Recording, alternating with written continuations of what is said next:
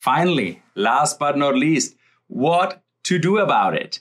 Throughout these lectures, we talked a lot about technology, what it is and how it evolves. And then we looked into how society co-evolves with technology. In particular, we took a deep dive in previous lectures about digitalization and algorithmification and how this current technological paradigm, the dominating paradigm, is changing society, how it is innovating.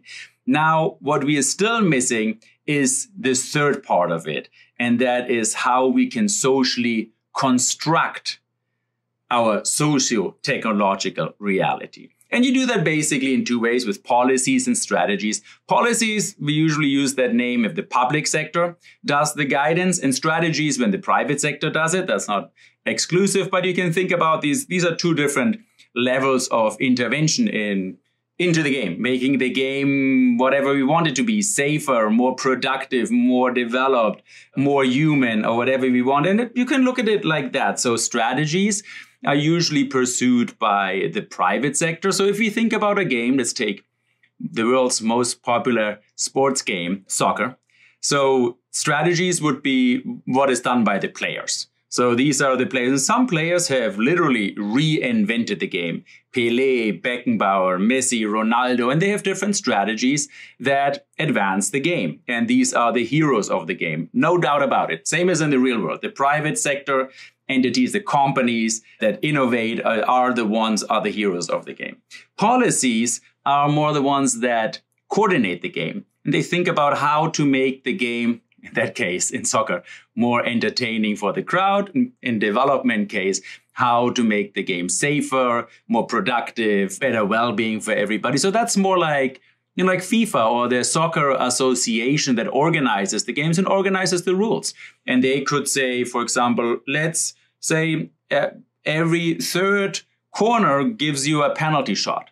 Now suddenly the ones that are really good in corners will be less valuable, and the ones that are really good in penalties will be more valuable. And that changes the game, might make it more what? And we have to talk about it. What do we strive for? The game to be entertaining, for it to be everybody better off, for it to develop faster. What do we try to optimize here for? And that is the idea of the social construction.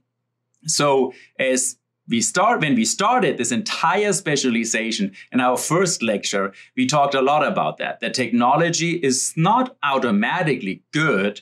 The digital technology doesn't automatically lead to a better world, nor is it automatically bad. And the first visions about the digital age, they were quite scary when George Orwell talked about the big brother. But technology is neither good nor bad. Technology is a tool, just like I redundantly use the hammer here just to hammer that point home. It's like the hammer, right? If you need to build yourself a shelter to protect yourself from the elements, or if you want to compete with stronger animals, a hammer is extremely useful back in the Stone Age. But once you have a hammer, you also become pretty dangerous. And it depends on how you use the hammer and if you are useful to your fellow humans or not, if you're beneficial to something beneficial, or if you're dangerous to others. But the hammer is a pretty low bar. The hammer is that's also why I use it, to hammer that point home of the rejection of technological determinism. In reality, technology is also not neutral.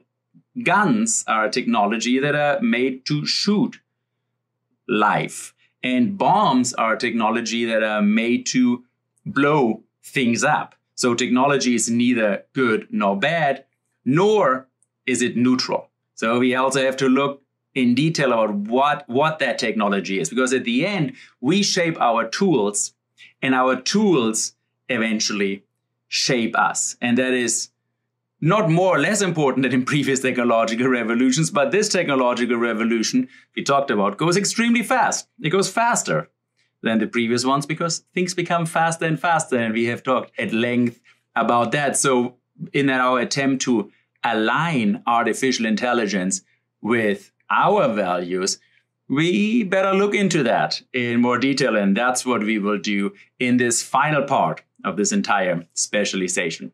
So without further ado, let's look into that.